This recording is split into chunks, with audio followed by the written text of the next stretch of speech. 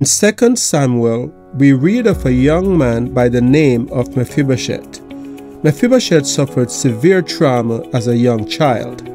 His father and grandfather were killed in battle the same day, and he was paralyzed as a result of being dropped by the servant girl who was fleeing with him to save his life from the enemy.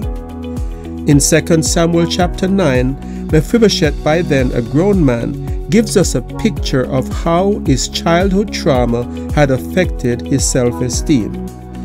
In that passage, he referred to himself as an undeserving dead dog when King David sent for him to give him all the land that had belonged to his grandfather.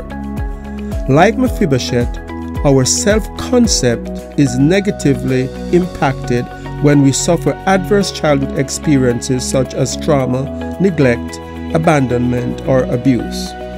As a result, we hold to such core beliefs as I am worthless, I am unlovable, or I am not good enough. In addition to causing these negative core beliefs, the emotional wounds from adverse childhood experiences also create a void, making us feel that something is missing.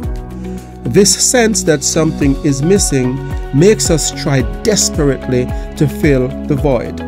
However, despite our best efforts to fill the void, nothing seems to make a difference, because when we are emotionally wounded, we become like a broken container that can never be filled, no matter how much you pour into it. Some of us become promiscuous, turning to many lovers to fill the void, but still, this leaves us unsatisfied and feeling unloved.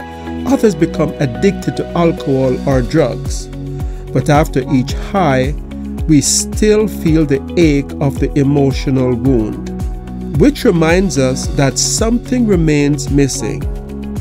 For others, we try to fill the void with accomplishments such as a higher education, but even after earning that PhD, we still feel empty and just not able to shake that core belief of being stupid.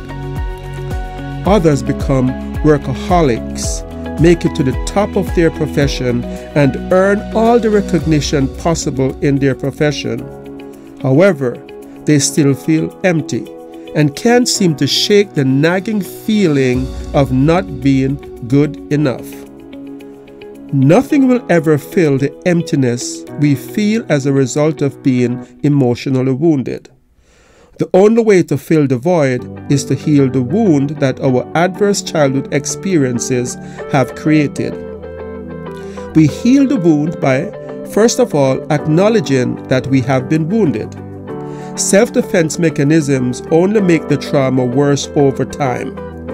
Mechanisms such as denial, that never really happened, I may have made it up, or minimizing, it wasn't that bad, all he did was fondle me once, or rationalization, it is not that bad, some people have had worse done to them, or spiritualizing, it was God's will.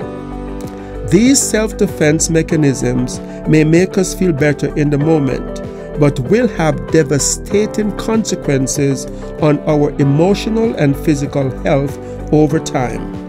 After acknowledging that the emotional wound exists, we need to work to heal the wound. Healing the wound may involve writing a letter to your hurt younger self, or if you're a spiritual person, it may involve inviting God to walk with you through the trauma as you revisit all the things you have been trying to block out of your life.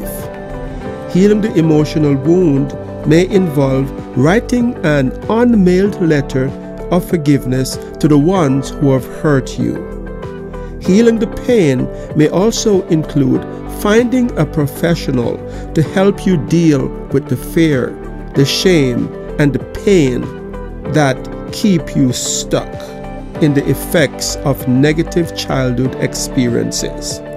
When the wound is healed, we are able to live more balanced lives, have healthy relationships, and are not ruled by our addictions and overindulgences. Get help today. A better tomorrow is possible.